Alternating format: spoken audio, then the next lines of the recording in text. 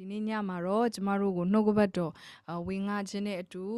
မြန်မာနိုင်ငံအတွက်ဖခင်စကားပြောတဲ့အရာတွေကိုဝင်ငါပေးမဲ့ဆရာကြီးရဲ့เนาะလှုပ်ဆောင်မှုကိုကျမအနှင်းငယ်တသက်เนาะအရင်ဆုံးမိတ်ဆက်ပေးချင်တာဖြစ်ပါတယ်ဆရာကြီးကဆိုရင်ကျမတို့ DUMC အသင်းတော်ရဲ့ senior pastor တယောက်လည်းပဲဖြစ်တယ်တကယ်ကိုဖခင်ကိုချစ်ပြီးတော့နှိမ်ချပြီးဖခင်ရဲ့နိုင်ငံတော်ကျေပြတ်မှုရန်အတွက်ဆွမ်းဆွမ်းတမန်လှုပ်ဆောင်နေတဲ့ဆရာကြီးတူဖြစ်ပါတယ်မလေးရှားနိုင်ငံရဲ့အကြီးဆုံးအသင်းတော်တွေမှာတခုအပေါင်းဝင်အသင်းတော်တစ်ခုဖြစ်ပါတယ်ဒီအသင်းတော်ကိုဦးဆောင်နေတဲ့ဆရာကြီးဖြစ်တယ်ကျမတို့ကိုလည်းမြန်မာလူမျိုးတွေကိုလည်းအရန်ချစ်ပြီးတော့ mission တွေသာသနာတွေကိုပံ့ပိုးပေးနေတဲ့ဆရာကြီးတူဖြစ်ပါတယ်ပြီးတော့မိသားစုတွေကိုအရန်မဲ့ချစ်တက်ပြီးမိသားစုတွေကိုပြုစုပြောထောင်ပေးတဲ့ဆရာတယောက်လေးပဲဖြစ်တယ်မြန်မာနိုင်ငံနဲ့ပတ်သက်ပြီးတော့လည်းဝန်တာရှိတယ်အများတန်းမှာကူညီပေးတယ်အများတန်းမှာလည်းနော်ဆုတောင်းပေးနေတဲ့ဆရာတူဖြစ်ပါတယ်မြန်မာလူမျိုးတွေကိုအရန်ချစ်တယ်မြန်မာလူမျိုးတွေအတွက်ဝန်တာရှိပြီးဒီနေ့ညမှာလည်းเนาะကျမတို့ကိုနှုတ်ကပတ်တော်ဝင်ငါပေးဖို့ရန်အတွက်အချိန်ပေးတဲ့ဆရာ Pastor Chris Kam ကိုကျမတို့အားလုံးကြိုဆိုရအောင်now we would like to welcome Senior Pastor Chris Kam the time is yours Pastor Thank you. Thank you very much, Pastor Sarah, and all the leaders of Myanmar Church. I always, yeah. ဆရာမဆာရာနဲ့အတူတူမြန်မာတင်းတော်မှာရှိတဲ့ခေါင်းဆောင်တွေအားလုံးကိုကျွန်တော်အထူးပဲကျေးဇူးတင်တယ် I always find it a joy to be able to speak to the Myanmar congregation. ကျွန်တော်အမြဲတမ်းမြန်မာလူမျိုးတွေစီလာရတာဝမ်းမြောက်တယ် Because the work in the Myanmar congregation is amazing.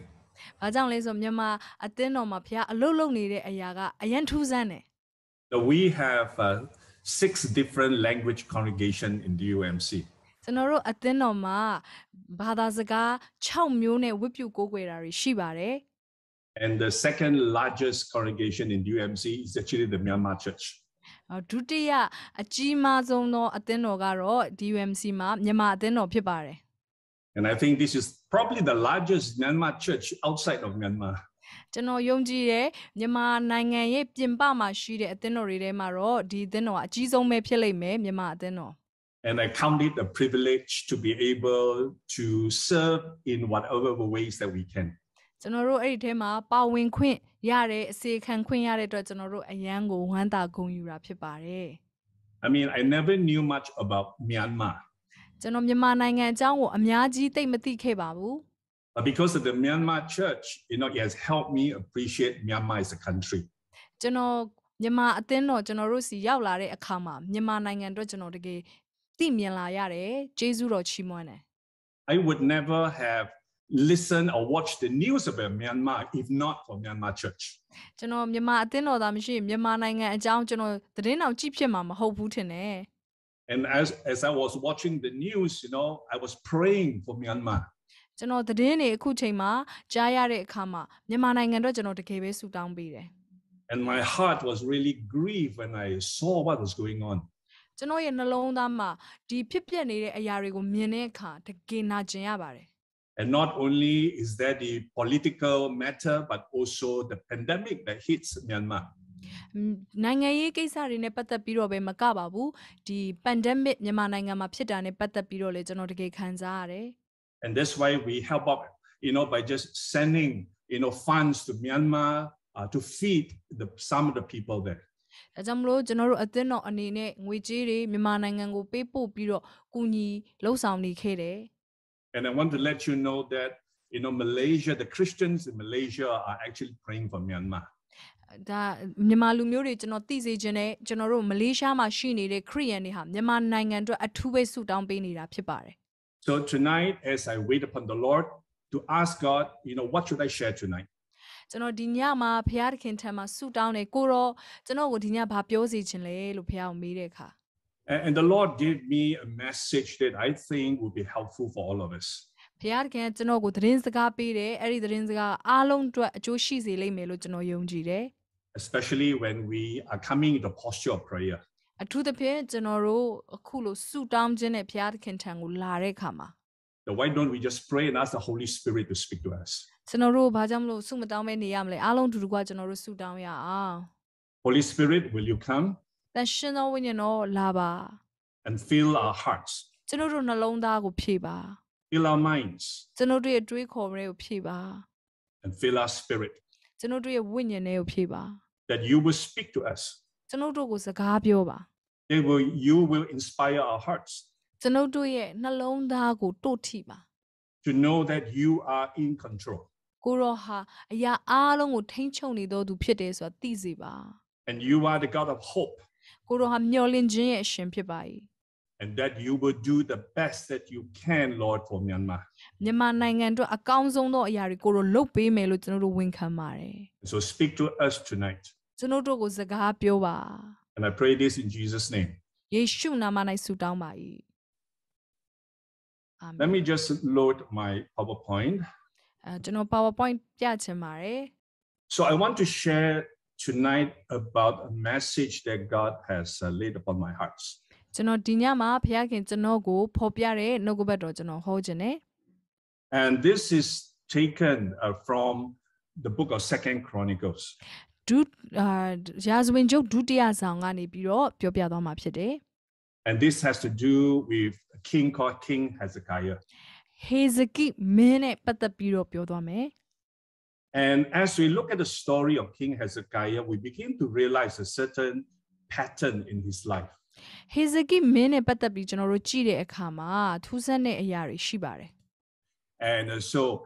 those of you who know your Bible will know that King Hezekiah has a father called King Ahaz. ဟေဇကိမင်းမှာသူ့ရဲ့အဖေရှိရဲ့နော်အေဟက်လို့ခေါ်တဲ့မင်းရှင်ဘုရင်ရှိရဲ့ And King Ahaz is actually a very evil king.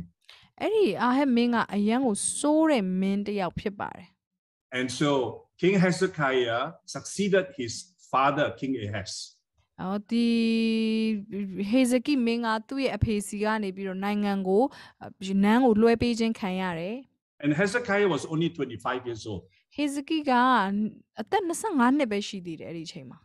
And he reigned as a king for 29 years.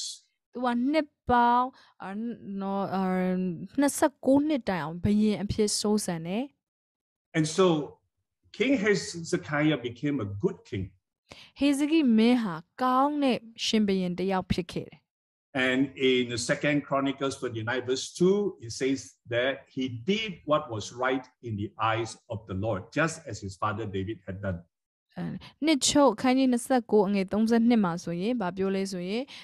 သူဟာဖခင်ရဲ့ရှေ့မှောက်မှာဖြောင့်မတ်မှန်ကန်တဲ့အရာကိုသာလုပ်ခဲ့တယ်ဆိုတဲ့အရာကိုပြောပြထားတယ် Now, as we look at this story, ကျွန်တော်တို့ဒီအဖြစ်အပျက်ကိုကြည့်မယ်ဆိုရင်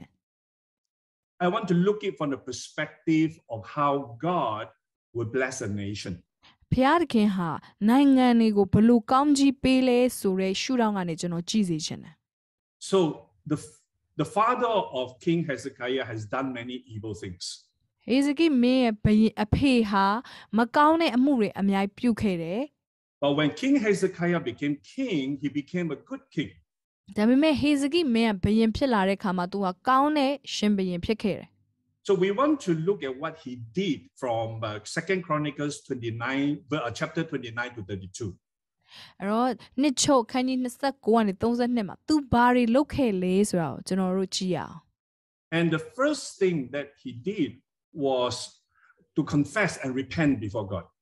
ပထမဦးဆုံးသူလုပ်တဲ့အရာကတော့ဖခင်သခင်ရှေ့မှောက်မှာနှိမ်ချပြီးတော့သူဆုတောင်းတယ် So number one he did was to consecrate himself. သူကိုယ်သူအရင်ဦးဆုံးတီးတန့်ဖယ်ထားပြီးတန့်ရှင်းစွာအသက်ရှင်တယ် And what does consecration means? တီးတန့်ဖယ်ပြီးအသက်ရှင်နေဆိုတာဘာလဲ That means we give ourselves to God for a higher purpose. အဲ့ဒီအရာကတော့ကျွန်တော်တို့ရဲ့ဘဝအသက်တာကိုတာ၍မြင့်မားတဲ့ဖခင်ရဲ့ခေါ်ခြင်းအတွက်စက္ကန့်အနံလိုက်ခြင်းဖြစ်တယ် And so in 2 Chronicles 29 verse 5 he said to the Levites, consecrate yourself now and consecrate the temple of the Lord, the God of your ancestors, and remove all defilement from the sanctuary. နှစ်ချုပ်အခန်းကြီး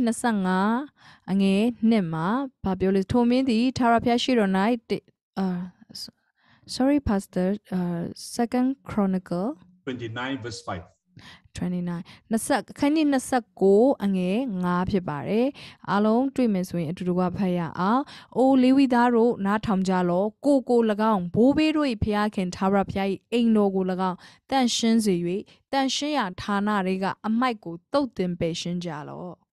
So he told the Levites, the priests, consecrate yourself.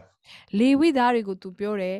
ကိုယ့်ရဲ့အသက်တာကိုတီးတန့်ရှင်းစွာအသက်ရှင်ကြလော့ And the second thing he did was purification. ဒုတိယသူလုပ်တဲ့အရာကတော့တန့်စင်စေခြင်းအလုပ်ဖြစ်တယ် So he told the priests to remove every unclean things in the temple. မတန့်ရှင်းတဲ့အရာတွေကိုသုတ်သင်ပယ်ရှင်းဖို့ရန်အတွက်သူပြောတယ် And after he had done that, what he did was to offer, now asking the priests now to have burnt offerings and have temple worship. တတိယအနေနဲ့သူလုပ်တဲ့အရာကတော့သူဟာရစ်ပူဇော်ပြီးတော့ဘုရားခင်ရဲ့အိမ်တော်မှာကိုးကွယ်ခြင်းအမှုကိုပြုတယ် Because for a long time now, the temple of God, was not used for worship. ဘာကြောင့်လဲဆိုအချိန်မောင်းကြာမြင့်စွာဘုရားရဲ့အိမ်တော်ကကိုးကွယ်ဖို့ရန်အတွက်အသုံးမပြုခဲ့ကြအောင် And so he introduced it back. ပြန်ပြီးတော့ကိုးကွယ်ခြင်းပြုတဲ့နေရာဖြစ်တယ်ဆိုတာပြန်ပြီးလူတွေကိုသိစေတယ် And then the fourth thing he did was to have the Israelites now celebrate the Passover. အဲ့ဒီပြင်နံပါတ်၄အနေနဲ့သူလုပ်တဲ့အရာကတော့ပတ်သက်ခါပွဲကိုဣသရေလလူတွေနဲ့အတူကျင်းပါတယ် To celebrate the Passover means to celebrate how God saved them. ပတ်သက်ခါပွဲကိုကျင်းပါတယ်ဆိုတာဘုရားခင်သူတို့ကိုဘလို့ကယ်တင်ခဲ့တယ်လဲဆိုတဲ့အရာကိုကျေးဇူးတော်ပြန်လည်ချီးမွမ်းခြင်းဖြစ်တယ် And then he got them now to remove all the idols around them. သူတို့ရဲ့အနားမှာရှိတဲ့ရုပ်ထုတွေအားလုံးကိုဖယ်ရှားတယ် And when they have done that, အဲ့လိုမျိုးသူတို့လုပ်ပြီးတဲ့အခါမှာ he asked them to restore back tithe and offering. ပြန်ပြီးတော့ဆေဖို့တဖို့နဲ့ငွေနော်အလှငွေတွေကိုပြန်ပြီးယူလာဖို့ရန်အတွက်သူပြောတယ် Tithe and offering simply means that as people of God, we are dependent on our Heavenly Father.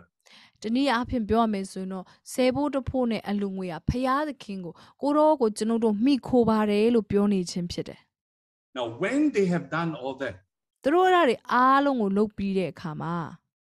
they discovered that there were enemies coming to attack them. ရန်သူတွေသူတို့ကိုလာပြီးတိုက်ခိုက်ဖို့ကြံစီကြတယ်ဆိုတော့သိရတယ်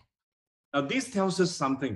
ဒီဟာကကျွန်တော်တို့တစ်စုံတစ်ခုပြောနေပါတယ် that even sometimes when we do everything that is right, ကျွန်တော်တို့အမှန်တိုင်းကောင်းတဲ့အလုပ်တွေကိုကျွန်တော်တို့လုပ်ပေမဲ့လေ and God still allow enemies to attack us. ဘုရားခင်ကရန်သူတွေကိုကျွန်တော်တို့ကိုတိုက်ခိုက်ဖို့ရန်အတွက်အခွင့်ပေးသေးတယ် But there is always a purpose behind it. ဒါပေမဲ့အဲ့ဒီရဲ့နောက်ွယ်မှာဘုရားရဲ့အကြံစီတော်ရှိပါတယ် And that purpose, was to show to the Israelites that God is greater than the enemies around them. အဲ့ဒီရည်ရွယ်ချက်အကြံစီကတော့ဘုရားခင်ဟာရန်သူတွေထက်သာပြီးကြီးမြတ်တဲ့ဘုရားခင်ဖြစ်တယ်ဆိုတာသိစေဖို့ရန်အတွက် And so when the enemies were attacking them, ရန်သူတွေသူတို့ကိုတိုက်ခိုက်ဖို့ရန်အတွက်စ조사တဲ့အခါမှာ the first thing was not that they fight back, with their soldiers. ပထမဦးဆုံးကသူတို့ရန်သူတွေကိုသူတို့ရဲ့စစ်သားတွေနဲ့ပြန်ပြီးတိုက်ဖို့ရန်အတွက်လုပ်တာမဟုတ်ပါဘူး And because they went through a period of cleansing, a period of consecrating themselves to God, the first thing they did was to worship and to pray to God. သူတို့ပထမဦးဆုံးလုပ်တဲ့အလုပ်ကဘုရားသခင်ရှေ့မှာကိုးကွယ်ခြင်းနဲ့ဆုတောင်းခြင်းပဲဖြစ်တယ် And because they have done that, God showed them a miracle. သူတို့အဲ့လိုလုပ်တဲ့အတွက်ကြောင့်ဘုရားခင်သူတို့ကိုနမိတ်လက္ခဏာပြတယ် In fact, from 2 Chronicles chapter 32, verse 6 to 8 is an amazing miracle. နှစ်ချုပ်အခန်းကြီး32အငယ်6-8ကတော့ထူးဆန်းတဲ့နမိတ်လက္ခဏာကိုကျွန်တော်တို့မြင်ရတယ် And it says that the Lord sent an angel who annihilated all the fighting men and the commanders of officers in the camp of a Syrian king. လူများတို့ရေတက်မှုမျိုးခန့်ထား၍မြို့လမ်းမ၌စုဝေးစေသဖြင့်အားပေးသောစကားကိုပြောလက်ခွန်အားယူ၍ရဲရင်ခြင်းရှိကြလောအာရှုရိရှင်ဘုရင်နှင့်သူ၌ပါသောအလုံးရင်အပေါင်းတို့ကြောင့်မကြောက်ကြနှင့်စိတ်မပြတ်ကြနှင့်ငါတို့ဘက်၌နေသောသူတို့သည်သူတို့ဘက်၌နေသောသူထက်သာ၍များကြ၏. So in other words, the Israelites do not need even to fight. တနည်းအားဖြင့်ပြောရမယ်ဆိုဣသရေလလူတွေဟာစစ်တောင်းတိုက်ဆရာမလို But through the worship of God's people, that God fought for them. ဖျားလူတွေကဖျားကိုကိုးကွယ်တဲ့အတွက်ကြောင့်မို့လို့ဖျားခင်ကသူတို့အတွက်စစ်တိုက်ပေးတယ် And so King Hezekiah has great victory. ဟေဇကိမင်းဟာအောင်မြင်ခြင်းတွေအဲ့ဒီခါမှာရရှိတယ် He didn't even have to draw his sword. तू ဟာလက်နက်လေးတစ်ခုတောင်မှကင်စရာမလို But God killed all the fighting men of the enemies. ဖျားသခင်ကရန်သူတွေအကုန်လုံးကိုတတ်ပေးတယ် And so that was the miracle that King Hezekiah experienced. ဟေဇကိမင်းရဲ့အတွေ့အကြုံဖြစ်ပါတယ်ဒါ But then as we continue the story, ဒီလိုပဲကျွန်တော်တို့ဆက်ပြီးတော့ကြည့်တဲ့အခါမှာ we also see a point where King Hezekiah forgot the goodness of God. ဟေဇကိမင်းဟာဖျားရဲ့ကောင်းမြတ်ခြင်းကိုမေ့လျော့တဲ့အချိန်ရောက်လာတယ်ဆိုတာတွေ့ရတယ် Because he got really very proud. အဲ့ဒီခါမှာ तू ဟာကိုအယံမာနကြီးလာတယ် Pride was his downfall. မာနကြီးခြင်းကသူ့ရဲ့ကြာရှုံးရမယ်အချိန်ဖြစ်လာတယ် But he repented. ဒါပေမဲ့ तू ကသူ့ရဲ့မာနကြီးခြင်းကိုနောင်တရပြီးတော့တောင်းပန်တယ် And then God forgave him. အဲ့ဒီခါမှာဖျားသခင်ကသူ့ကိုခွင့်လွှတ်ပေးတယ်ဆိုတာတွေ့ရတယ် Now, this is the lesson that we need to learn from this. ဒီနေရာကနေကျွန်တော်တို့သင်ယူဖို့ရန်အတွက်လိုပါတယ် That before God rescued the people from the enemies, ဖျားသခင်ကလူတွေကိုရန်သူလက်ထဲကနေမကယ်နှုတ်ခင်မှာ there must be consecration and purification. ကျွန်တော်တို့တတ်တာကိုတီးတန့်ဖယ်ထားပြီးတုတ်သင်ပေးရှင်းရမယ် And there must be the worship of God and burnt offerings. ဖျားသခင်ထံကိုကိုးကွယ်ခြင်းနဲ့ဆုတောင်းခြင်းပူဇော်ရမယ် And that God's people must return to the roots of their faith. အဲ့ဒီပြင်ဖျားလူတွေကယုံကြည်ခြင်းအုတ်မြစ်စီကိုပြန်လှည့်ဖို့ရန်အတွက်လိုတယ် And they must declare their dependence on God. သူတို့ရဲ့ဖျားသခင်ကိုအားကိုးတဲ့အရာကိုကြေညာပြောထုတ်ဖို့ရန်အတွက်လိုတယ် And they must remove all the idols in their life. သူတို့ရဲ့သက်တာထဲမှာရှိရဲ့ရုပ်ထုတွေအားလုံးကိုဖယ်ရှားပြရမယ် And when that happens, အဲ့ဒီလိုဖြစ်လာပြီဆိုရင်တော့ even if we face attacks from enemies, ရန်သူရဲ့တိုက်ခိုက်မှုတွေနဲ့သင်ကြုံရတယ်ဆိုရင်တော့ the God will fight for us. ဖျားသခင်ကကျွန်တော်တို့အတွက်စစ်တိုက်ပေးလိမ့်မယ် But you must remember the steps. ဒါပေမဲ့သင်အနေနဲ့ခြေလမ်းတွေကိုမှတ်မိဖို့ရန်အတွက်လိုတယ် The steps is, first of all, our devotion to God. ပထမဦးဆုံးအဆင့်ကကျွန်တော်တို့ရဲ့ဖျားကိုကိုးကွယ်ခြင်း And God, who knows all things, will fight for us. အရာအားလုံးကိုသိတဲ့ဖျားကကျွန်တော်တို့အတွက်စစ်တိုက်ပေးလိမ့်မယ် And we must remember to remain humble before God. အဲ့ဒီပြင်ကျွန်တော်တို့သိရမယ့်အရာကဖျားသခင်ရဲ့ရှေ့မှောက်မှာနှိမ်ချခြင်းနဲ့ကျွန်တော်တို့အသက်ရှင်ရမယ် And so this is something that I feel that God is saying to us even as a church. ဒီအရာကကျွန်တော်တို့အသင်းတော်အနေနဲ့ဖျားခင်ကျွန်တော်တို့ကိုပြောနေတဲ့စကားဖြစ်ပါတယ် And so I want to just share with you that, how then do we prepare ourselves even as we face this enemy in front of us? ကျွန်တော်တို့ရဲ့ရှေ့မှာရှိတဲ့ရန်သူတွေကိုကျွန်တော်တို့ရင်ဆိုင်ရရင်တော့မှကျွန်တော်တို့ဘယ်လိုမျိုးဒီပြဿနာအခြေအနေကိုဖြေရှင်းမလဲ There is something I believe God has to say to the church. အဲ့ဒီဒါဖျားသခင်ကကျွန်တော်တို့အသင်းတော်ကိုသင်ပေးနေတဲ့အရာတစ်ခုဖြစ်မယ်လို့ကျွန်တော်ယုံကြည်တယ် And I also believe that God has something to say to the church of Myanmaris. မြန်မာအသင်းတော်ကိုလည်းဖျားသခင်ပြောနေတဲ့စကားလို့ကျွန်တော်ယုံကြည်တယ် That God says that, I am in control. ဖျားသခင်ပြောတယ်ငါဟာတရားအားလုံးကိုထိန်းချုပ်ထားတဲ့သူဖြစ်တယ် Even when you see with your eyes, things are going wrong. သင်မျက်စိနဲ့ကြည့်တဲ့အခါမှာအခြေအနေတွေအားလုံးရှုပ်ရှက်ခတ်နေရပဲမှားနေတယ်လို့မြင်ရတယ် I am in control. ဘုရားကပြောတယ်ငါလက်ထဲမှာအားလုံးရှိတယ် And I will fight. ငါစစ်တိုက်ပေးမယ် You need just to worship me. ငါကိုကိုးကွယ်ဖို့ရန်အတွက်ပဲလိုအပ်တယ် And so this is something that I believe that as we come to this new year, ဒီနှစ်မှာကျွန်တော်တို့နှစ်သက်တစ်ခုရောက်လာတဲ့အခါမှာ I don't know how many of you make New Year resolutions. ဘယ်နှယောက်ကနှစ်သက်နဲ့ပတ်သက်ပြီးတော့ကိုလုံမဲ့အရာတွေကိုချရည်တဲ့အရာတွေရှိလဲ And then whenever we make New Year resolutions, we have to make it again the next year. ကျွန်တော်တို့အဲ့ဒီ New Year resolution လုပ်တိုင်းမှာနောက်နှစ်မှာလည်းပြန်ပြီးတော့တစ်ခေါက်ပြန်လုပ်ရတယ်ဆုံးဖြတ်ချက်ချတာတွေ And we seem to be able not to keep to our New Year resolutions.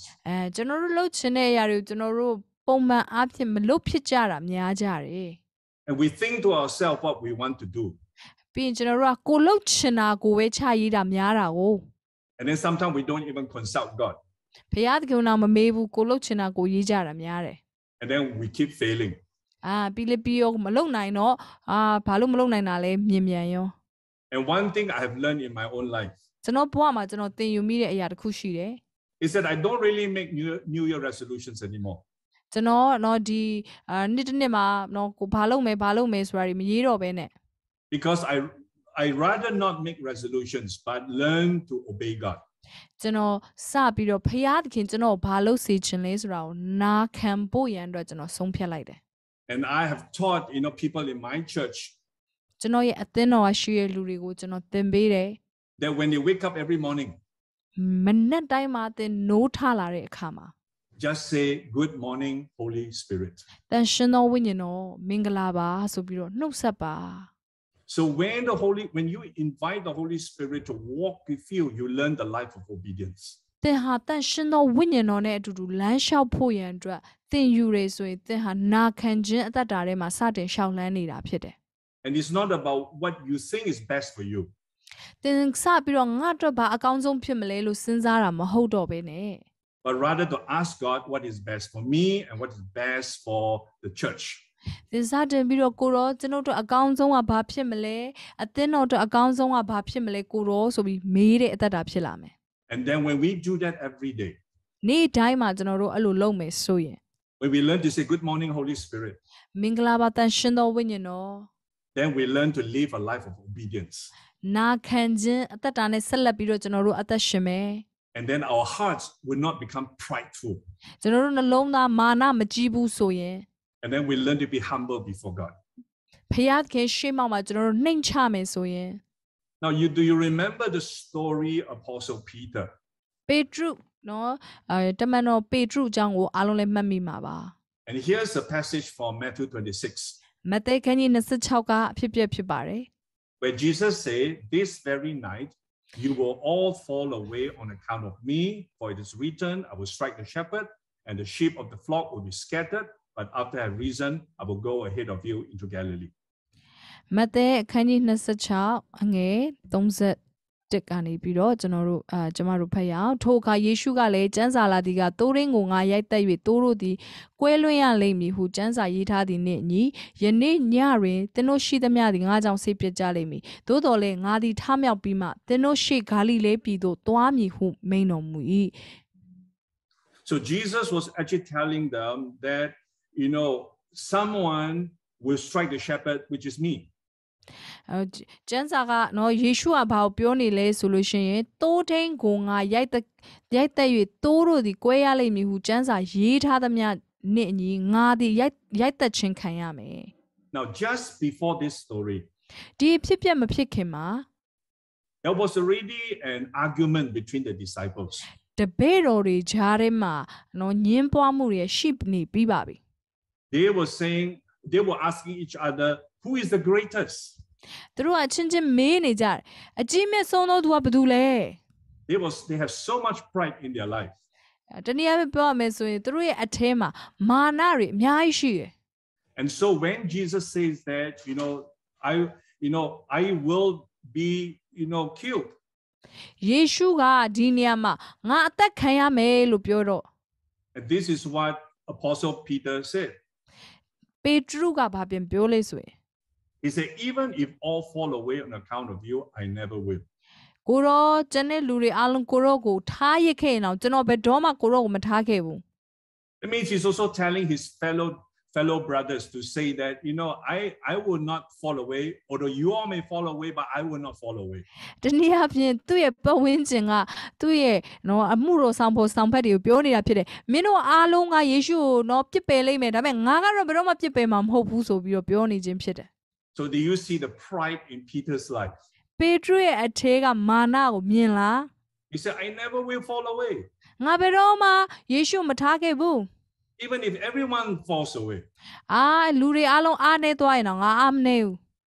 And so Jesus knew that Peter has this pride in him. ယေရှုကသိတယ်ပေတရုစီမှာဒီမာနရှိတယ်ဆိုတာ And so this is the reply of Jesus to Peter. ဒီကယေရှုရဲ့ပေတရုကိုဖြေကြားခြင်းပုံစံဖြစ်ပါတယ် And verse 34, Jesus said, I tell you the truth, this very night, before the rooster crows, you will disown me 3 times. အဲဒီယေရှုကဘာပြန်ပြောလဲဆိုရင်ငါအမှန်ကန်ဆိုသည်ကယနေ့ညတွင်ကြက်မတွန်းမီသင်သည်3ချိန်မြောက်အောင်ငါ့ကိုညှင်းပယ်လိမ့်မည် You see, Jesus knew Peter's pride. ယေရှုကပေတရုရဲ့မာနကိုသိတယ် He thinks that he can be a disciple by being strong himself. ပေတရုသူ့ကိုယ်သူငါကနော်ကိုခိုင်မာတဲ့သူလို့မြင်နေတယ် And Jesus is trying to tell him, through this, you will disown me. ယေရှုကပြန်ပြောတယ်ဒီအဖြစ်ပြက်အဖြစ်မင်းဟာငါ့ကိုစွန့်ပစ်လိမ့်မယ် Not 1 times, but 3 times. တစ်ချိန်အောင်မကဘူး3ချိန်တိုင်အောင်ညှင်းလိမ့်မယ် Now, because Peter has such pride in his life.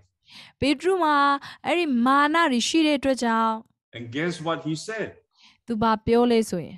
He said, even if I have to die with you, I will never disown you. ကိုရိုနဲ့အတူတေရတော့လေကျွန်ုပ်ဒီကိုမငင်းပေပါဟုရှောက်ပြန်၏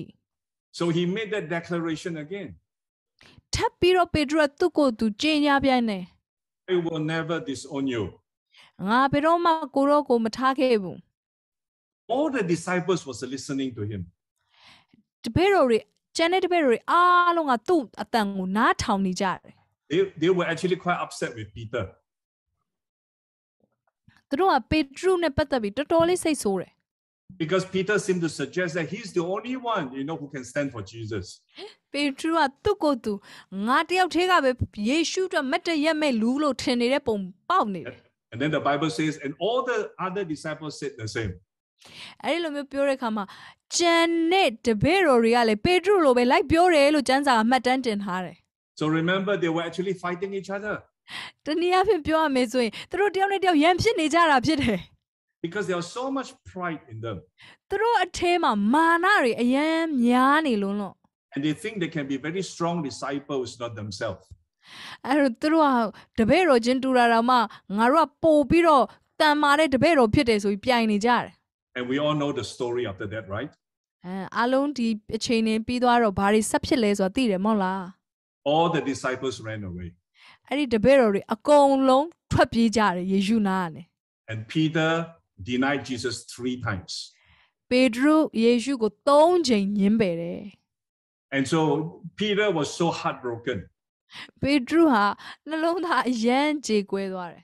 And he went back to fishing. သူပြန်ပြီးတော့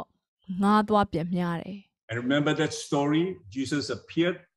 after he was resurrected. He called Peter from the boat. ကျွန်တော်မှတ်မိသေးတယ်ယေရှုကနော်ပေတရုပြန်လေထမြောက်တဲ့ခါမှာပေတရုစီကိုသွားတဲ့ခါပေတရုရဲ့လှေထဲကနေသူ့ကိုထွက်လာခိုင်းရတယ် And Peter was restored at the breakfast. ပေတရုဟာအဲ့ဒီ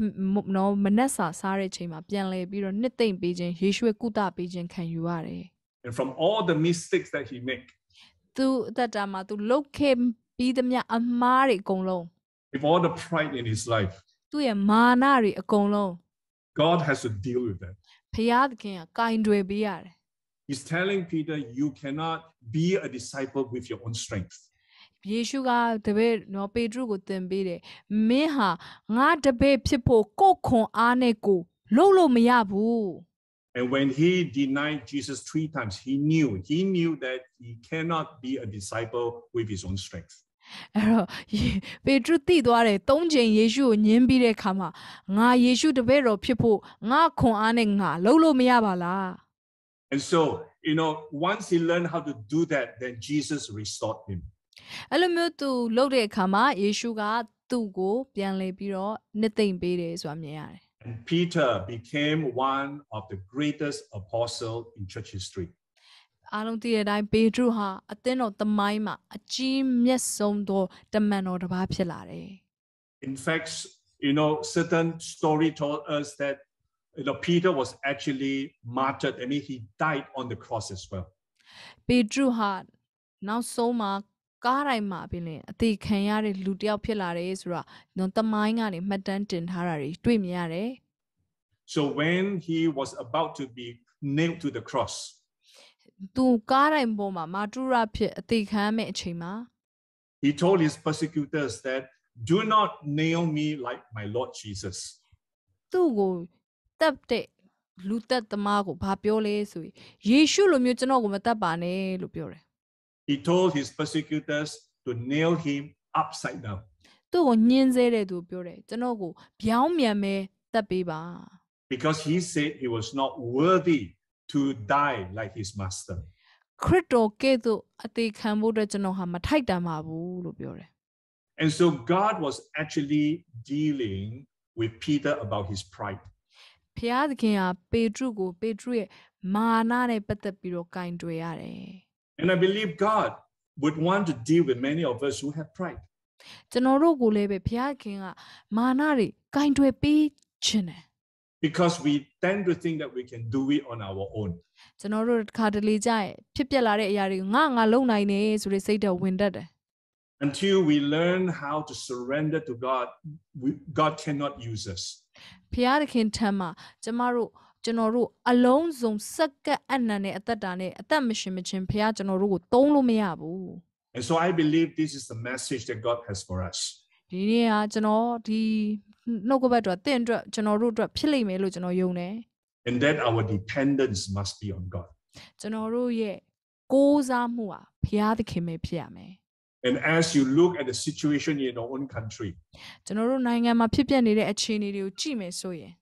and as many of you maybe be facing different challenges in your life, သင်ရဲ့အသက်တာထဲမှာအခက်အခဲတွေအမျိုးမျိုးနဲ့သင်တွေ့ရမှာပါ you know, our mind, our spirit must be, you know, looking at Jesus. ကျွန်တော်တို့ရဲ့သူစိတ်နှလုံးကျွန်တော်တို့ရဲ့ဝိညာဉ်ဟာဖျားသခင်ကိုပဲမျှော်လင့်ရမယ် But we have so many distractions in our life. ကျွန်တော်တို့သက်တာမှာအနှောက်အယှက်တွေကလည်းအယံကိုများပါတယ် Distraction that will take away us from Jesus.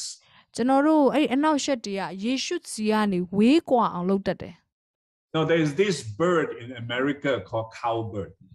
အမေရိကနိုင်ငံမှာဒီ cowbird ဆိုတဲ့ငှက်တစ်မျိုးရှိပါတယ် Now this cowbird here lays eggs. အဲ့ဒီ cowbird တွေကနော်ဥတဲ့အခါမှာ But this bird does not have any nest. သူ့မှာငှက်တိုက်ဆိုတာမရှိ Because this bird will lay their eggs in other birds' nests. အဲ့ဒီငှက်တွေကသူများရဲ့အတိုက်ထဲမှာသွားပြီးတဲ့အမျိုးတွေဖြစ်တယ် So this bird doesn't need to build any nest. အဲ့ဒီငှက်တွေကဒါကြောင့်မို့အတိုက်ဆောက်စရာမလိုဘူး That means this bird will steal other people's nests. တနည်းအားဖြင့်ပြောရမယ်ဆိုရင်သူတို့ကသူများရဲ့အတိုက်ကိုခိုးယူပြီးတော့အသုံးပြုတာဖြစ်တယ် And the cowbird will lay the eggs in a nest where there are already other eggs. အဲ့ဒီငှက်တွေသူများရဲ့အတိုက်ထဲမှာသူများငှက်တွေတွေရှိနေတဲ့နေရာမှာပဲလင်ပြန်ပြီးထပ်ပြီးတယ်သူတို့က And the eggs of the cowbird will hatch first. ပြီးရင်ဒီ cowbird တွေရဲ့ငှက်ကအရင်ဦးဆုံးအများတန်းကွဲအပ်လာတယ်သူကအများတန်းပေါက်လာတဲ့အကောင်အရင်ပေါက်တယ် And so this cowbird will go to many different nests and lays the eggs.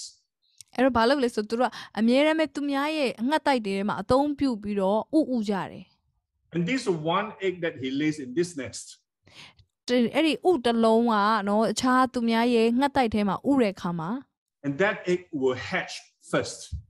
အဲ့ဒီကအရင်ဦးဆုံးပေါက်လာတယ် And so the small bird of this cowbird will grow faster than the other eggs. တနည်းအားဖြင့်ပြောရမယ်ဆိုရင်အဲ့ဒီအကောင်လေးတွေကကြံတဲ့ငှက်တွေထက်အရင်ပေါက်လာတာဖြစ်တဲ့အတွက်အရင်ကြီးတာလည်းမြန်တယ် And so you see on this picture here, the cowbird is the one on the right. အဲ့တော့ကြည့်ပါဒီမှာနော်ပုံမှာကြည့်မယ်ဆိုရင် cowbird ကညာဘက်အချမ်းကငှက်ဖြစ်ပါတယ် And so the mother of the mother of the other eggs will come back and feed the one that has the largest mouth. အဲ့တော့အခြားငှက်တွေကနော်သူတို့ရဲ့ကလေးကိုအစာကျွေးဖို့ဆိုအစာတွေယူလာရင်ပါဇက်အကျယ်ဆုံးဖွင့်တဲ့အကောင်ကိုအရင်ကျွေးတာဖြစ်တယ် And so this cowbird, chick will grow faster than the other birds. အဲ့တော့သူများထက်အရင်ဦးဆုံးအစာစားခွင့်ရတာဖြစ်တဲ့အတွက်သူများထက်ပိုပြီးတော့လည်းအစိုက်ကကြီးတယ် And eventually some of the other chicks will also die. နောက်ဆုံးမှာအဲ့ဒီအထဲကကလေးတွေကသေကုန်တယ်သူပဲကြီးဆုံးဖြစ်လာတယ် but the cowbird will grow and fly away. အဲ့တော့အဲ့ဒီခေါက်ဘက်ကစားပြီးကြီးလာရောစွန့်ပစ်ပြီးတော့ပြန်တမ်းပြီးပြေးသွားတယ် Now, when I was thinking about this story, ကျွန်တော်ဒီအဖြစ်အပျက်လေးကိုကျွန်တော်စဉ်းစားတဲ့အခါမှာ do you know our lives also have cowbirds? မိတ်ဆွေသိလားကျွန်တော်ရဲ့သက်တာမှာလည်းခေါက်ဘက်တွေရှိတတ်ပါတယ် Because the cowbird will be the one that take away every good thing that God has given to us. အဲ့ဒီခေါက်ဘက်ကကျွန်တော်တို့ရဲ့ဘဝထဲမှာဖျားသခင်ပေးထားတဲ့အကောင်းဆုံးသောအရာတွေအမြဲတမ်းခိုးပြီးတော့စားသွားတယ် And these cowbirds could be idols in our life. အဲ့ဒီခေါက်ဘက်တွေကတော့ကျွန်တော်တို့ရဲ့ဘဝထဲမှာရှိနေတဲ့ဒီဘာခေါ်မလဲကျွန်တော်တို့ထဲမှာထားတဲ့ရုပ်ထုတွေဖျားရဲ့နေရာမှာထားတဲ့မှားယွင်းတဲ့ကိုးကွယ်မှုတွေ And these idols in our life will rob us of the fruitfulness in our life. အဲ့ဒီမှားယွင်းတဲ့ကျွန်တော်တို့နှစ်သက်နေတဲ့အရာဖျားထပ်ပို့ပြီးဦးစားပေးတဲ့အရာတွေကကျွန်တော်တို့အထက်ကတန်ဖိုးရှိတဲ့အရာတွေကိုဖယ်ရှားပလိုက်တယ် And we become very weak Christians. အဲ့ဒီခါမှာကျွန်တော်တို့ဟာအားနည်းတဲ့ခရိယန်တွေဖြစ်လာတယ် And our spiritual life may even be dying. ကျွန်တော်တို့ရဲ့ဝိညာဉ်ရေးအသက်တာတစ်ဖြည်းဖြည်းနဲ့သေဆုံးလာတယ် And I think God wants us to take away all these cowbirds in our life. ဖျားခင်ကကျွန်တော်တို့ရဲ့အထက်မှာရှိနေတဲ့ဒီခေါက်ဘက်တွေဖယ်ရှားစေခြင်းတယ် So that we can become fruitful. ဒါမှပဲကျွန်တော်တို့ဟာအသီးသီးတဲ့သူတွေဖြစ်လာမယ် And so we need to ask ourselves, therefore, what are some of these things that will not allow us to be fruitful? ဒါကြောင့်မို့ကျွန်တော်တို့ကိုမေးဖို့လိုတယ်ဘေးအရာတွေကကျွန်တော်တို့ကိုအသီးသီးဖို့ရန်အတွက်အစီးတားဖြစ်နေတာလေ And so we need to look at what Jesus had to say. အဲ့တော့ကျွန်တော်တို့ယေရှုဘာပြောလဲဆိုတာကိုကျွန်တော်တို့ကြည့်ရအောင် And in John 15 verses 5 to 8, it says, I am the vine, you are the branches. If you remain in me and I in you, you will bear much fruit. Apart from me, you can do nothing. ယောဟန်ခန်းကြီး15အငယ်9ကနေ10မှာပြောပါတယ်ငါဟာစပစ်ပင်ဖြစ်တယ်သင်တို့ဟာအကိုင်းခံများဖြစ်တယ်ငါအထဲ၌တည်လျင်သင်တို့သည်များစွာသောအသီးတို့ကိုတီးကြလိမ့်မယ်ငါ၌မတည်ဘူးဆိုရင်သင်တို့ဟာအဘယ်အမှုကိုများမပြုနိုင်ကြ So note the last line, apart from me, you can do nothing. ငါ၌မတည်လျင်သင်တို့သည်အဘယ်အမှုကိုများမပြုနိုင်ကြဆိုတဲ့စကားလေးကိုသတိရစေချင်တယ်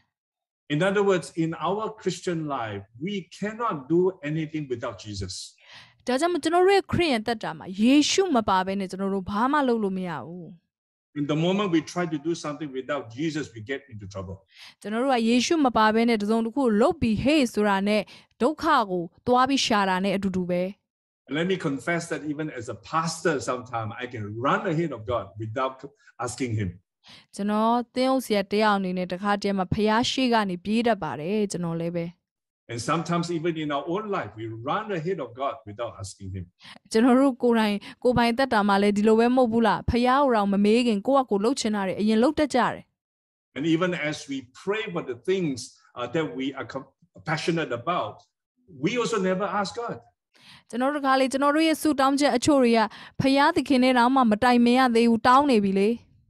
So I'm reminded again and again, this phrase, these words from John 15, apart from me, you can do anything. အဲ့တော့ကျွန်တော်ဒီချမ်းစာကိုအမြဲတမ်းခဏပြန်ပြီးတော့ကျွန်တော်ကိုဆုံးပါတယ်ခရစ်တော်၌မတည်ဘူးဆိုရင်ငါဘာမှမလုပ်နိုင်ဘူး I cannot do anything. ငါတကယ်ဘာမှမလုပ်နိုင်ပါဘူး I don't think we get that. ကျွန်တော်တို့အဲ့ဒါကိုကောင်းသဘောမပေါက်ကြဘူးဖြစ်တယ် And I think God is speaking to the church as well. ဘုရားခင်ကအသင်းတော်ကိုစကားပြောနေတာဖြစ်ပါတယ် And sometimes He comes up with great programs. တခါတည်းမှာကျွန်တော်တို့တွေအရန်ကောင်းတဲ့အစီအစဉ်တွေနဲ့ကျွန်တော်တို့လာကြတယ် We can have good events. ကျွန်တော်တို့မှာကောင်းတဲ့အစီအစဉ်တွေကျွန်တော်တို့ဆွဲကြတယ် Do you know we can do all this and Jesus is not there? ကျွန်တော်တို့တခါတလေမှာအရန်ကောင်းတဲ့အစီအစဉ်တွေကြားထဲမှာယေရှုပြောင်းနေတတ်တယ် And that is why even in the prayer meeting like this, တခါတည်းမှာဒါကြောင့်ကျွန်တော်တို့ဆုတောင်းအစည်းအဝေးမှာပင်လေ we can pray with passion. ကျွန်တော်တို့စိတ်အားကြီးခြင်းနဲ့တော့တောင်းကြတယ် But the interesting question would be, is Jesus there? အရေးကြီးတဲ့အရာကယေရှုရဲ့နေရာမှာရှိမလား And so apart from me, you can do nothing. အဲဒါမို့ခရစ်တော်၌မတည်ရင် ကျွန်တော်တို့ဘာမှမလုပ်နိုင်ဘူးနော် But if we are in him, we can do everything. ဒါပေမဲ့ကျွန်တော်တို့ဟာသူ့အထဲမှာတည်တယ်ဆိုရင်တော့ဘာမှဆိုလုပ်နိုင်တဲ့သူတွေဖြစ်တယ် And so I want to help you remember this. ဒါတော့ကျွန်တော်သင်ကိုဒီຢာလေးကိုမှတ်မိစေခြင်းနဲ့ And it is with this big idea, fruitfulness is Christ-likeness. အဲ့တော့ကျွန်တော်ဒီ idea လေးတစ်ခုကိုပြောပြခြင်းနဲ့အသီးသီးခြင်းဆိုတာဟာခရစ်တော်နှင့်တူခြင်းဖြစ်တယ် Yeah, let me say that again. Fruitfulness is Christ-likeness. အသီးသီးခြင်းဆိုတာဟာခရစ်တော်နဲ့တူခြင်းဖြစ်တယ် And when you are more like Christ, the more fruitful you become. အဲ့တော့သဘောကသင်ဟာခရစ်တော်နဲ့တူလာလေလေအသီးအများကြီးသီးလာလေလေဖြစ်လာမယ် And so I believe God is calling the church to return to him. ဒါကြောင့်မလို့အသင်းတော်ကိုခရစ်တော်ကပြန်ပြီးခေါ်နေတယ်ငါစီကိုလာပါ He's asking everyone, every Christian to return to him. ခရစ်တော်ကအားလုံးကိုခေါ်နေတာဖြစ်တယ်ငါစီကိုလာပါ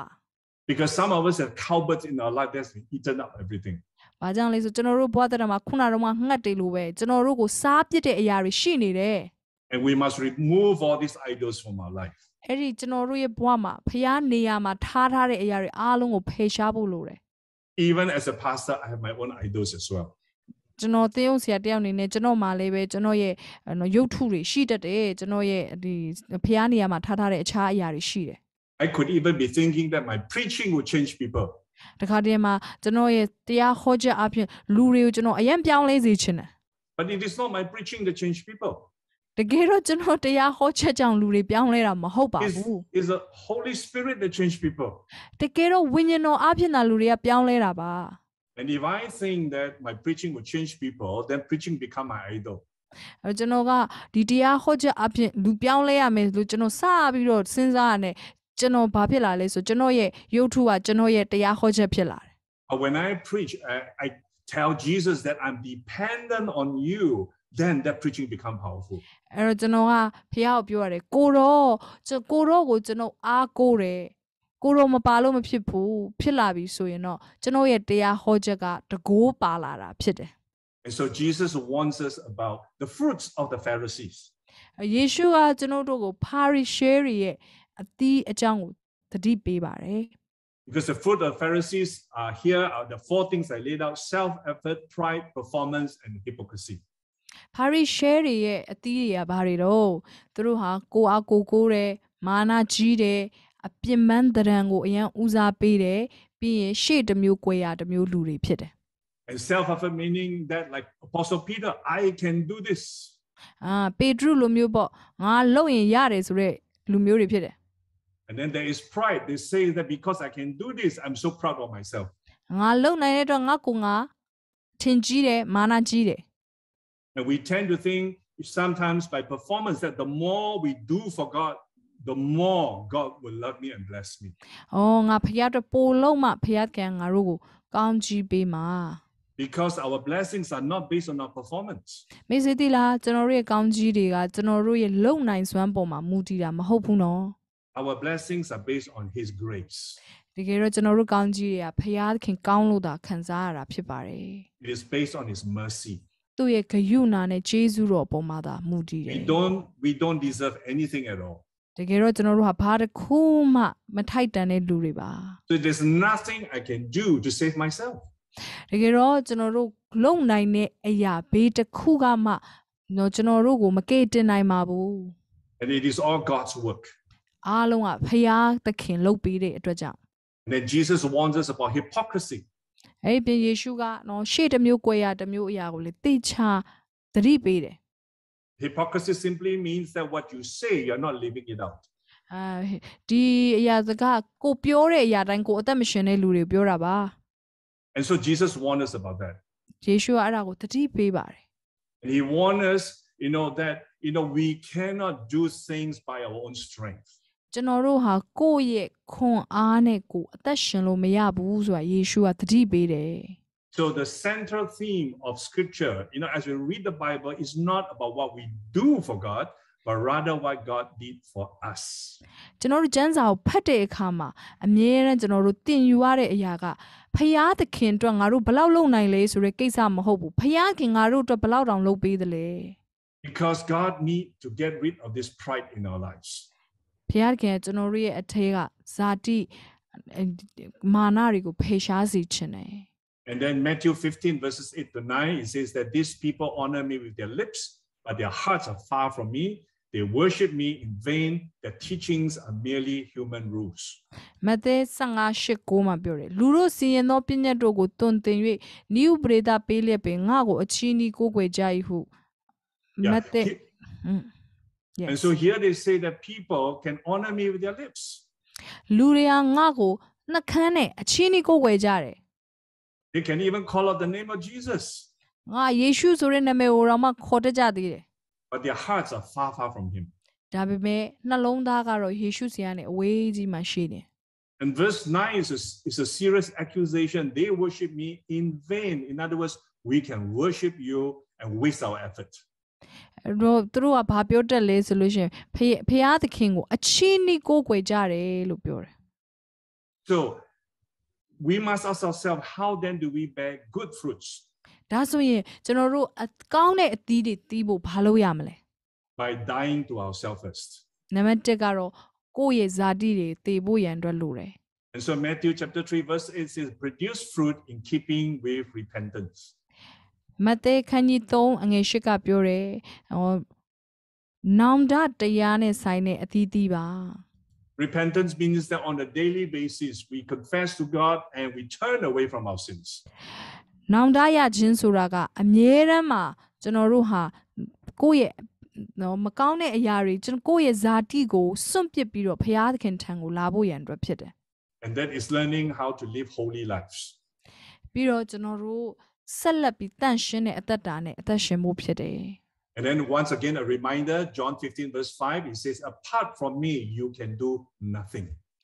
ဒုတိယအနေနဲ့ကတော့ခရစ်တော်ကနေလွဲရင်ကျွန်တော်တို့ဘာအမှုကိုမှမပြုနိုင်ဘူး So all that we do in our life must reflect Jesus. ကျွန်တော်တို့ဘဝမှာလုပ်သမျှအရာအားလုံးကခရစ်တော်ကိုပြသနေဖို့လိုတယ် And so what's the key to fruitfulness? ဒါဆိုရင်အသီးသီးချင်းရဲ့တော့ချက်ကဘာလဲ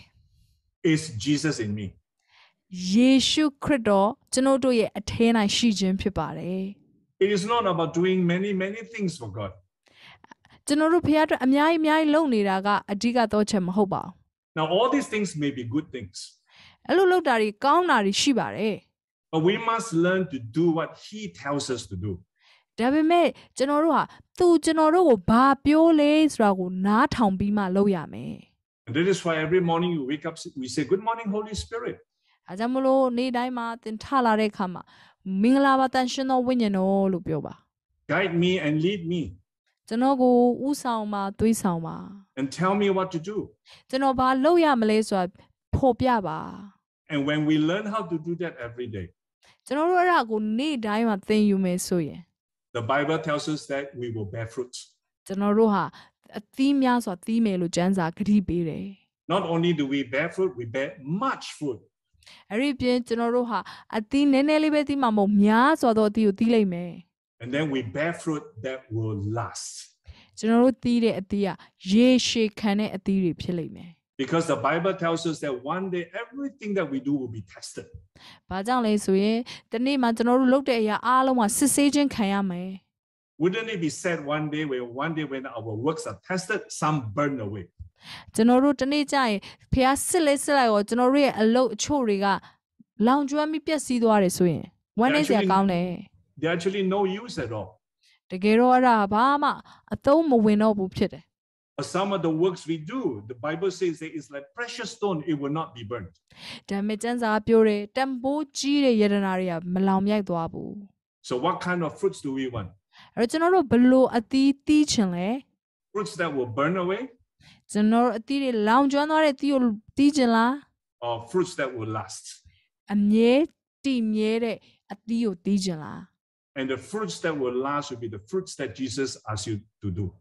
အဲ့တော့ယေရှုခံတဲ့အသီးကတော့ယေရှုခရစ်တော်ကျွန်တော်တို့ကိုလှုပ်ခိုင်းတဲ့အရာကိုလှုပ်ခြင်းပဲဖြစ်တယ် And not only that, when Jesus asks us to be fruitful, he helps us and provide that all we need to be fruitful. အဲ့ဒီပြင်ယေရှုကကျွန်တော်တို့အသီးသီးခိုင်းတဲ့အခါမှာအသီးသီးဖို့ရန်အတွက်လိုအပ်သမျှကိုလေသူထောက်ပံ့ပေးတာဖြစ်ပါတယ် And so my challenge to all of us is to learn how to serve God from a rested spirit. အဲ့တော့ကျွန်တော်ရဲ့အားပေးခြင်းနဲ့အရာကတော့ဖျားကိုအစေခံတဲ့အခါမှာငြိမ်ဝတ်စွာနဲ့ဖျားထဲမှာအနားယူပြီးအစေခံပါ It's not about doing a lot or it's not about doing little. ကျွန်တော်တို့အများကြီးလှုပ်တာအနည်းနည်းလေးလှုပ်တာပြောချင်တာမဟုတ်ပါဘူး Because some of us, God may call us to do a lot. ဘာလို့လဲအချို့သောလူတွေကိုကြတော့ဖျားကအများကြီးလှုပ်ဖို့ခေါ်တဲ့လူတွေလည်းရှိပါတယ် And maybe some of us, God will call us to do very little. ဒါပေမဲ့အချို့သောလူတွေကိုတော့နည်းနည်းပဲလှုပ်ဖို့ခေါ်တဲ့လူလည်းရှိပါတယ် The question is, what is He calling us to do? အဓိကအရာကဖျားသခင်ငါတို့ကိုဘာလို့ဖို့ခေါ်လဲဆိုတာသိဖို့ပဲ Because God is looking for faithful people. ဘာလို့လဲဖျားသခင်ကျွန်တော်တို့ကိုသစ္စာရှိတဲ့လူကိုရှာနေတာဖြစ်တယ် Because when God welcomes us, ဒီနေ့မှာဖျားခင်ကျွန်တော်တို့ကိုပြန်လည်စောင့်ကြိုတဲ့အခါမှာ He will say, well done, good and faithful servant. အဲ့ဒီယေရှုကကျွန်တော်တို့ကိုတွေ့ရင်ပြောမယ့်စကားကတာဓုသစ္စာရှိသောငယ်သားကောင်းလို့ပဲပြောမှာဖြစ်တယ် He didn't say, well done, good and do many things to them, servants. ဒီလိုယေရှုကပြောမှာမဟုတ်ပါဘူး။အော်ကောင်းပြီးတော့အများကြီးလုပ်ခဲ့တဲ့ငါရဲ့အစီခံဆိုပြီးပြောမှာမဟုတ်ဘူး He's saying, welcome, good and faithful servants. ပြောမယ့်အရာကသစ္စာရှိတဲ့သူလို့ပဲသူပြောမှာဖြစ်တယ် And so God has called us to be faithful. ဘုရားခင်ကျွန်တော်တို့ကိုသစ္စာရှိဖို့ရန်အတွက်ခေါ်နေတယ် And the only way we be faithful is to listen to Him. အဲ့တော့သစ္စာရှိနိုင်ဖို့ရန်အတွက်ကသင်ဘုရားခင်ရဲ့အတန်ကိုနားထောင်ဖို့လိုတယ် So as you are faithful to God, သင်ဘုရားသခင်အပေါ်မှာသစ္စာရှိတယ်ဆိုရင် and as you pray even for your own country, ကိုယ့်ရဲ့နိုင်ငံအတွက်ကိုဆုတောင်းတဲ့အခါမှာ the first thing to ask God is, Lord, what are you saying to me about Myanmar? ကျွန်တော်တို့လုပ်ရမယ့်အရာပထမဦးဆုံးကိုရောမြန်မာနိုင်ငံအတွက်ကိုရောကျွန်တော်ကိုဘာပြောနေလဲဆိုတာနားထောင်ပါ What are you telling me to pray? ကျွန်တော်ဘာဆုတောင်းရမလဲဆိုတော့ကိုရောဘာတွေပြောပြနေလဲကျွန်တော် And there'll be some of us who may be in overseas country. အချို့သောသူတွေနိုင်ငံခြားမှာရှိတဲ့သူတွေလည်းရှိကောင်းရှိလိမ့်မယ် It's the same thing. God, what do you want me to do in my country? ကိုရောကျွန်တော်ရဲ့နိုင်ငံမှာကိုရောဘာလုပ်စေချင်လဲမေးရမယ် And so when we learn how to do that, we listen to the voice of God. ကျွန်တော်တို့လိုမျိုးလုပ်တယ်ဆိုရင်ဖခင်ရဲ့အတန်ကိုကျွန်တော်တို့ဟာနားထောင်တာဖြစ်ပါတယ် And things may go well, အခြေအနေတွေကကောင်းမွန်လာနိုင်တယ် or things may not go well according to what we expect. တခါတည်းမှာအခြေအနေတွေကကျွန်တော်တို့မျှော်လင့်ထားသလိုမကောင်းလာတာလည်းဖြစ်သွားနိုင်တယ် But we know that God is in control. ဒါပေမဲ့ကျွန်တော်တို့ဖခင်ခိုင်းတဲ့အတိုင်းလုပ်တယ်ဆိုရင်ဖခင်အားလုံးထိန်းချုပ်နေဆိုကျွန်တော်တို့သိလိမ့်မယ် And so, therefore, what are we trying to get at? အဲ့တော့ကျွန်တော်တို့ဘာကိုသိချင်တာလဲ To remember that Jesus said, apart from me, you can do nothing. ကျွန်တော်တို့ဘာကိုရချင်တာလဲယေရှုကပြောတယ်ငါကနေလွဲပြီးကျွန်တော်ကဘယ်အမှုကိုမှမပြုတ်နိုင်ကြ And we are to stay connected with Christ. ကျွန်တော်တို့ကခရစ်တော်နဲ့အတူချိတ်ဆက်ထားဖို့ရန်အတွက်လိုတယ် And learning to live a lifestyle called Jesus in me. ယေရှုရဲ့အထဲမှာအသက်ရှင်တဲ့အသက်တာယေရှုကငါရဲ့အထဲမှာအသက်ရှင်တဲ့အသက်တာတွေမှာသွားရမယ် And so this is, I believe, a message so important for us as God's leaders especially. ကျွန်တော်တို့ဖခင်ရဲ့နိုင်ငံတော်ထဲမှာခေါင်းဆောင်တွေနဲ့လုပ်နေတဲ့သူတွေအတွက်ပိုအရေးကြီးပါတယ် You see, as leaders, when we lead people, ခေါင်းဆောင်တွေနဲ့ကျွန်တော်တို့လူတွေကိုဥဆောင်တဲ့အခါမှာ do we lead people to us? လူတွေကိုကျွန်တော်တို့စီကိုလာဖို့ဥဆောင်နေတာလား Or do we lead people to Christ? ဒါမှမဟုတ်ကျွန်တော်တို့ခရစ်တော်ထံကိုပို့ဆောင်ဖို့ရန်အတွက်ဖိတ်ခေါ်နေရလား And that was what Jesus was trying to tell Peter. ဒါယေရှုကပေတရုကိုအဓိကပြောနေတဲ့အရာဖြစ်ပါတယ် You are not leading people to yourself မင်းဟာမင်းစီကိုလူတွေကိုခေါ်နေတာမဟုတ်ပါဘူး because of pride. မင်းကမာနတီကြီးနေတယ်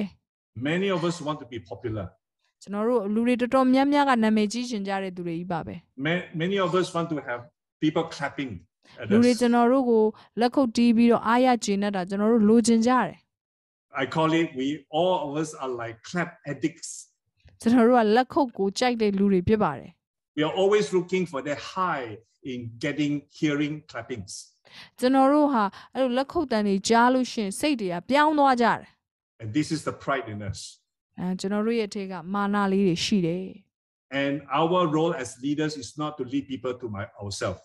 အဲ့တော့ကျွန်တော်တို့ခေါင်းဆောင်တွေအနေနဲ့ကကျွန်တော်တို့ကလူတွေကိုကိုယ့်စီကိုခေါ်ဖို့မဟုတ်ပါဘူး Our role as leaders is to lead people to Christ. ကျွန်တော်တို့ရဲ့အလုပ်ကလူတွေကိုခရစ်တော်ထံကိုခေါ်သွားဖို့ပါ And that is why John the Baptist understands this. ဒါကြောင့်မလို့ယောဟန်ကဒီအရာကိုကောင်းကောင်းနားလေတယ် Remember, he said this: မမီလားသူဒီလိုပြောတယ် Jesus increase ယေရှုဟာတိုးပွားခြင်းရှိပါစေ and I decrease. ငါမူကားဆုပ်ယုပ်ခြင်းရှိပါစေ And John the Baptist understand that. ဒါကိုဗတ္တိဇံဆရာယောဟန်ကောင်းကောင်းနားလေတယ် He did his job ဗတ္တိဇံဆရာယောဟန်ကသူလှုပ်တဲ့ရအားလုံးသူလှုပ်ပြီ because God called him. ဘာလို့လဲဘုရားခင်သူ့ကိုခေါ်တဲ့အတွက်ကြောင့် And his role was to usher in Jesus. သူ့ရဲ့အလုပ်ကယေရှုကိုခေါ်ဖိတ်ဖို့ရန်အတွက်ဖြစ်တယ် And when Jesus arrived, ယေရှုအဲ့ဒီနေရာကိုရောက်လာတဲ့အခါမှာ he fades away. သူဟာအဲ့ဒီနေရာမှာမရှိတော့ဘူးဖြစ်တယ် And that's the role of us as leaders and the church. အဲ့တော့ခေါင်းဆောင်တွေအနေနဲ့ဒါဟာကျွန်တော်တို့လုပ်ရမယ့်အလုပ်ဖြစ်ပါတယ် And so, my goal, let me share with you my leadership goal. နော်ကျွန်တော်ရဲ့ခေါင်းဆောင်တယောက်အနေနဲ့ကျွန်တော်ရဲ့ပန်းတိုင်လေးကိုအနည်းငယ်ရှင်းပြခြင်းနဲ့ Leaders come and go, but Jesus remains the same. ခေါင်းဆောင်တွေကလာပြီးပြန်သွားတတ်တယ်ဒါပေမဲ့ယေရှုကတော့ဘယ်တော့မှမပြန်ဘူး And if I have been faithful to help you turn to God and His Word, even if I'm no longer around tomorrow, you will be just fine. ကျွန်တော်သင်ကိုသစ္စာရှိစွာနဲ့ဖျားထံကိုလှည့်တက်အောင်သင်ပေးခဲ့တယ်ဆိုရင်မနေ့ပြန်နေ့မှာကျွန်တော်မရှိတော့ရင်တော့မှသင်ဟာအစဉ်ပြေလိမ့်မယ်လို့ကျွန်တော်ယုံတယ်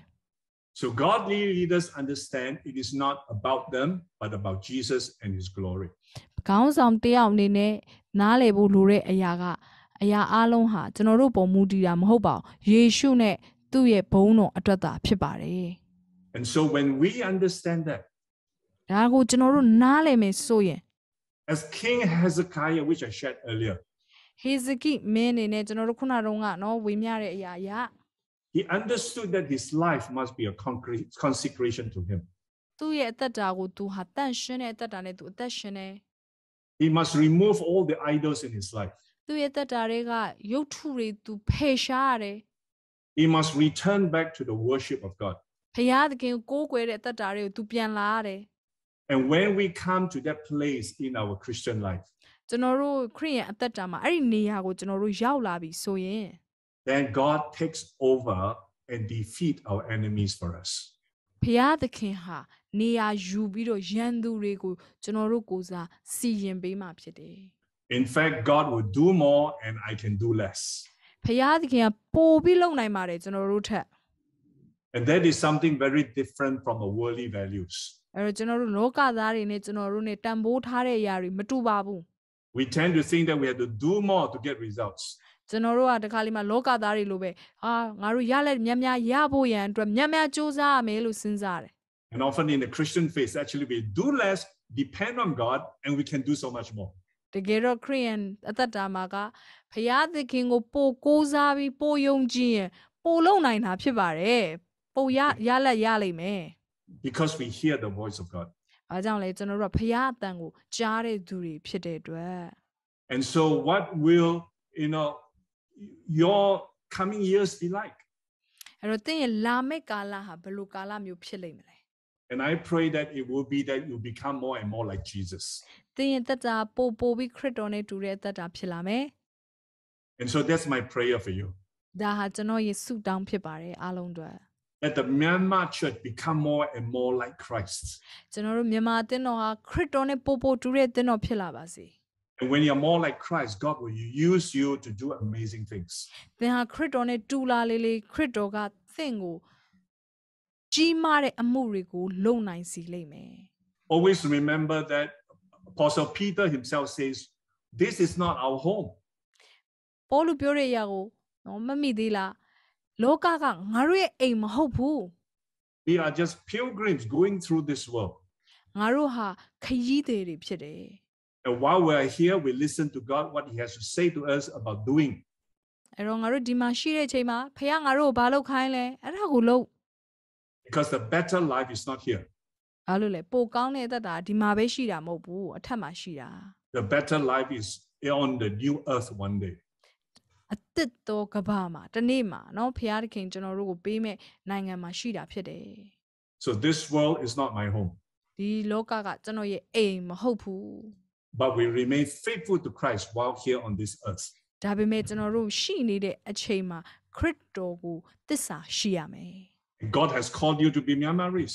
ဖခင်ကတင့်ကိုမြန်မာလူမျိုးဖြစ်စေတယ် So you have a responsibility for Myanmar. အဲ့တော့သင်ဟာမြန်မာနိုင်ငံနဲ့ပတ်သက်ပြီးတာဝန်ရှိတယ် You are to be the light of Christ in Myanmar. မြန်မာနိုင်ငံအတွက်သင်ဟာအလင်းဖြစ်ရမယ် Because nobody can do a better job than you. သင်လိုမျိုးဘယ်သူကမှမလုပ်နိုင်ဘူးဖြစ်တယ် And that is why, when you come to pray like this, သင်ဒီလိုမျိုးလာပြီးဆုတောင်းတဲ့အခါမှာ I think our prayer is that Jesus, what you have me do? ကိုရောမြန်မာနိုင်ငံအတွက်ကိုရောဘာလုပ်စေချင်လဲမေးပါ How should I pray? ကျွန်တော်ဘယ်လိုဆုတောင်းရမလဲ And so I want to leave these thoughts with you. အဲ့တော့ကျွန်တော်ဒီစဉ်းစားစရာလေးနဲ့သင်ကိုအဆုံးသတ်စေချင်တယ် This is what I will pray for you. ကျွန်တော်ဒါသင်အတွက်ဆုတောင်းပေးခြင်းတဲ့အရာဖြစ်ပါတယ် That you will listen to God and hear Him clearly. အဲ့ဒါကတော့သင်ဖျားသခင်ရဲ့အတန်ကိုကောင်းကောင်းနားထောင်ပြီးသူပြောတဲ့အတိုင်းလိုက်လုပ်ဖို့ဖြစ်ပါတယ် And will you lift your hands to the Lord right now? I'm going to pray for you. ဖျားသခင်ထံမှာလက်တွေကိုမြှောက်ထားရအောင်ကျွန်တော်သင်အတွက်ဆုတောင်းပေးခြင်းနဲ့ Thank you, Jesus. ယေရှုတင်တဲ့ယေရှု Hey, Papa, Shikoroko, Bakida, da Bada, Shikoroko, Bakida, da Bada, Hikoroko, Bakida, da Bada. Hira Bada Bada, Shikoroko, Bahakino, Mokuna, Happy Sikurum, Mahika, Bukumba.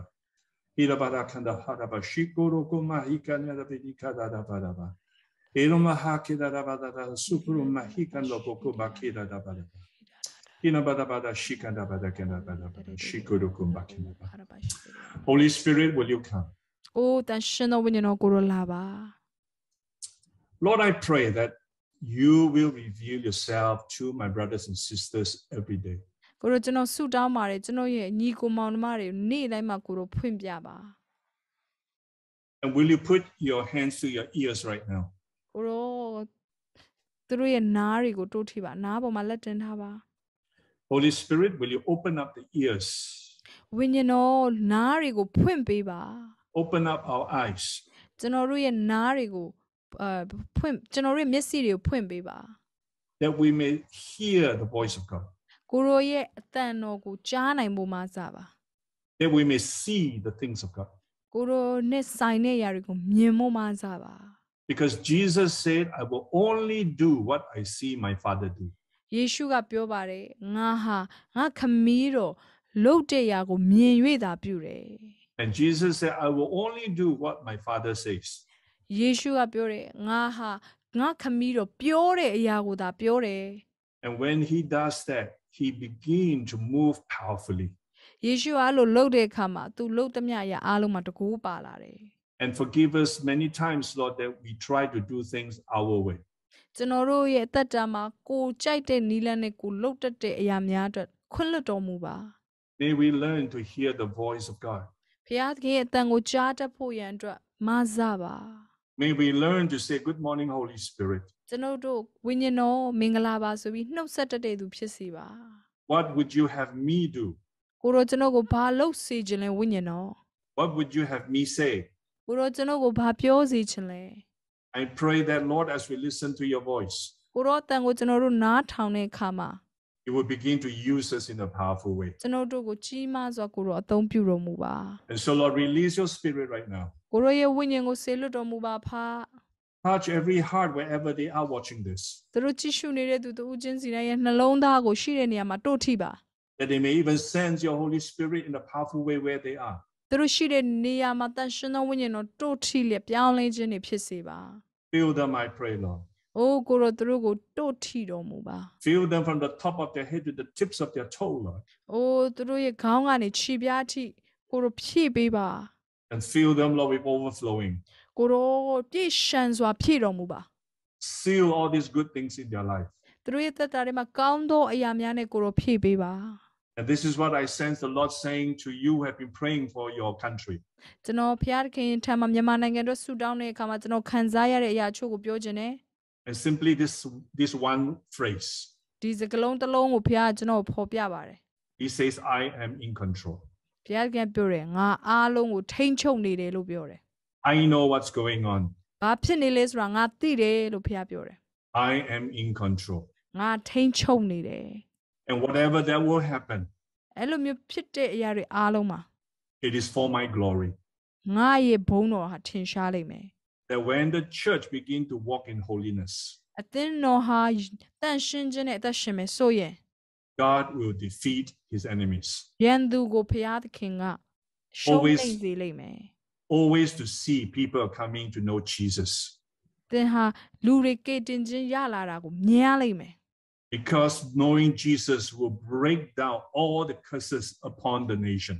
နိုင်ငံအပေါ်မှာရှိနေတဲ့ကြိမ်ချင်းအမင်္ဂလာတွေကနေလွတ်မြောက်ဖို့ရန်အတွက်လူတွေခရစ်တော်ကိုသိဖို့လိုတယ် And so we pray for God's people in Myanmar. ။အိုးကိုတော့မြန်မာနိုင်ငံမှာရှိနေတဲ့မြန်မာခရစ်ယာန်တွေအတွက်ကျွန်တော်ဆုတောင်းပါတယ် Whether they are locally in their own country or they have resettled overseas. ။နိုင်ငံခြားမှာရှိနေတဲ့မြန်မာပဲဖြစ်ပါစေမြန်မာပြည်မှာရှိနေမြန်မာပင်ဖြစ်ပါစေ You have heard their prayers. သူတို့ရဲ့ဆုတောင်းကိုကိုတော့ကြားတော်မူပါ That in the name of Jesus, ယေရှုဖခင်နာမ၌ because of God's people, ဖခင်လူတွေကြောင့် the blessings of God will flow. ဖခင်သခင်ရဲ့ကောင်းကြီးဟာသွန်းလောင်းနေတယ် So Lord, we pray for everyone, Lord, especially family members, God, of the Myanmar church. ။အိုးအထူးသဖြင့်ကိုတော့မြန်မာအသင်းတော်ရဲ့မိသားစုဝင်တွေအတွက်ကျွန်တော်အထူးပဲဆုတောင်းပါတယ် Not only will you protect them, ။အိုးကိုတော့သူတို့ကိုကိုယ်ကာယုံတာမကဘူး but you will use them, God, to share Christ. ခရစ်တော်နဲ့လောကကြီးကိုမိတ်ဆက်ပေးတဲ့သူတွေဖြစ်စီပါ And people will come to know you in greater numbers. ။အိုးကိုတော့မြောက်များစွာသောသူတွေကိုတော့ကိုတိလာစေပါ Seal that, Lord, into every heart tonight. ။အိုးဒီညမှာလူတိုင်းရဲ့နှလုံးသားကိုကိုတော့ဖြည့်တော်မူပါ And I pray all this.